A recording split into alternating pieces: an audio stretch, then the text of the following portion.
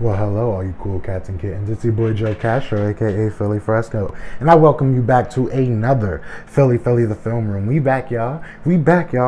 Quick little announcement. I will be moving, so you will be seeing a whole new setup, and we're gonna be getting into it. It's gonna be a lot of fun. So let's get right into it, and maybe I'll set this mic up when we get to the new place. But yeah, let's get into it. Everywhere, this is for you.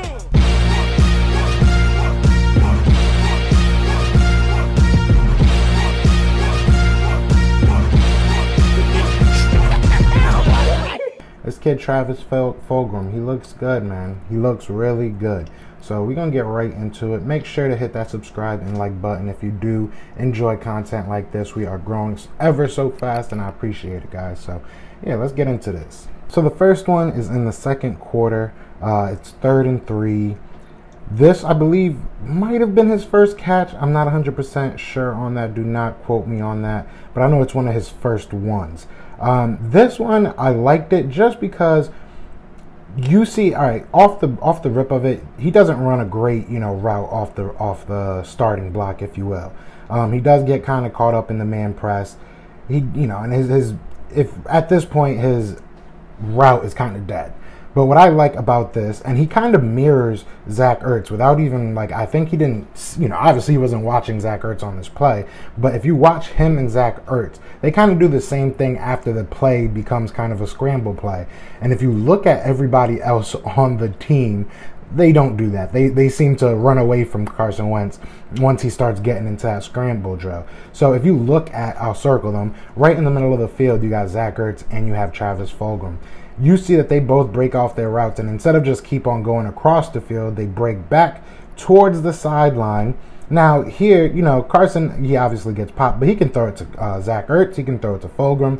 They both make themselves available. Now, like I said, he did not start off the greatest. It wasn't the greatest, route, but for him to, have the presence of mind to break off the route and become available and, make himself a target for Carson Wentz, that's something that you love to see out of our wide receivers, and the toughness to come back over the middle of the field. Now, number 2 is basically right after that. So it's the next play, second quarter still.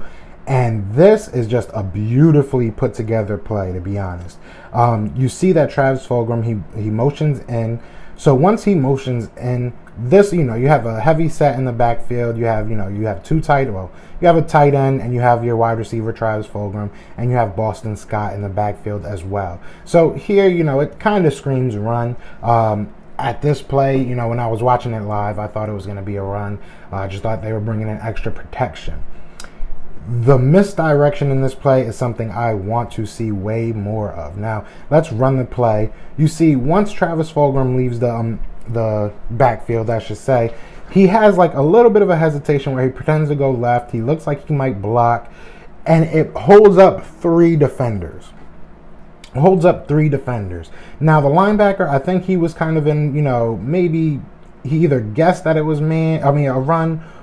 Maybe he got fooled by the fake handoff, or maybe he was supposed to just be covering the tight end. But either way, right here, you see Travis Fulgham is wide open. There's nobody in a while. There's, in a country mile, man. He's got a lot of green grass. Only if I'm nitpicking, the only thing I would say, I would love to see Travis Fulgham's head snap back a little bit quicker. Once he sees that he has that clearance from the linebacker, there's literally nobody there. So if he turns his head back a little bit quicker, Carson Wentz is able to get him the ball a little bit quicker. That might be even more yards, but he's able to, keep running with it, shows his toughness, breaks off a tackle, and is able to, kind of stumble ahead for even more yards.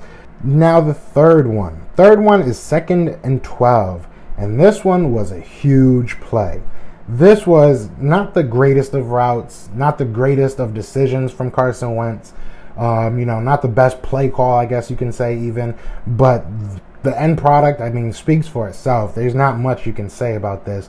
Carson Wentz ends up putting it right where it needs to be, and this again shows the trust that he's, garnering from Carson Wentz already, and he throws it right in the middle of basically 3 defenders. That's no man's land, but Travis Fulgham makes a huge catch in traffic, comes down with it, gives a little bit of spunk at the end of it. You gotta love that. But you can even see it from this angle. Like, there's 3 people. You know you're probably gonna take a little bit of a hit. He takes a nice little hit, but you know, he catches it and falls with it. A lot of people are comparing him to a lot of different people.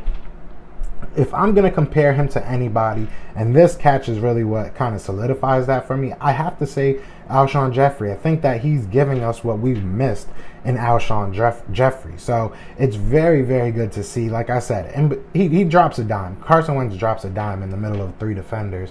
But, you know, if that's Nelson Aguilar, if that's, you know, just about any other of our wide receivers in the past couple of years, that's not a guaranteed catch. Travis Fulgham, you know, really earning those stripes. So I really like that one. Like I said, that was in the 3rd quarter, 31 yards. Now the 4th one. The 4th one was on 3rd and 8. It was on 3rd down. This one was an 18-yard grab. Now you're going to start seeing a lot of that 3rd down plays. He had a couple of big 3rd down conversions, one of them being a touchdown, which we'll get to. But this play right here, you know, you see the motion, and we need to keep on doing this motion because it just confuses people. You know what I'm saying? We keep the wide receiver into block, and we end up swinging Miles Sanders. But he's not the focal point of this play. The focal point is my man Travis Fulgham putting his cornerback on straight skates. I mean, this is what you want to see at the break point. When obviously he runs a go route, you know, he has the cornerback's hips already open to the inside because, you know, it looks like it's going to be a full out streak, excuse me. So, you know, it doesn't become that. He breaks down very quickly. Travis Fulgham, I should say, breaks down very quickly, makes it. He basically, what you want to see in the back. All right, so what you want to see once he breaks it down, it almost looks like you're stepping on your cornerback's on the defender's back feet because you're that close to him when you're cutting. Because now if you see, once the cornerback has to turn around, he's doing a full 360 trying to get, you know, basically trying to track the wide receiver. He has no type of option of playing the ball. It's really just playing the receiver at this point. Travis Fulgham, he's able to just jump, make a big boy play, and that's a beautiful play. That's a beautiful catch.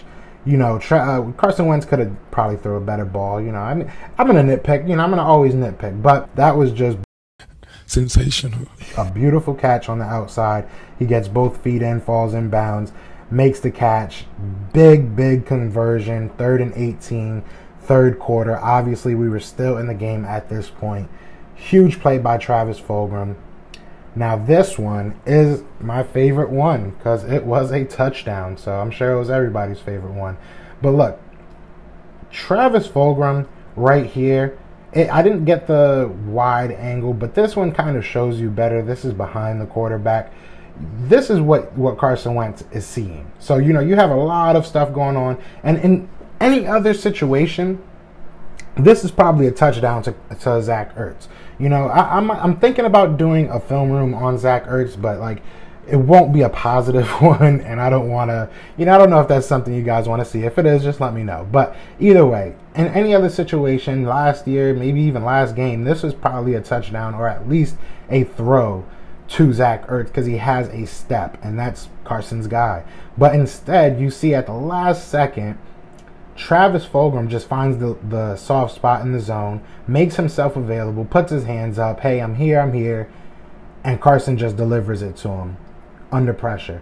Again, another great catch by, you know, Travis Fulgham. And the thing that I see about Travis Fulgham that I think a lot of people aren't saying is the timing in which he shows his hands. So Travis Fulgham will literally wait till the last second that he's about to catch the ball to put his hands up, and he catches the ball with his hands. He's not a person that, you know, lets the ball hit his body and catches it with his body.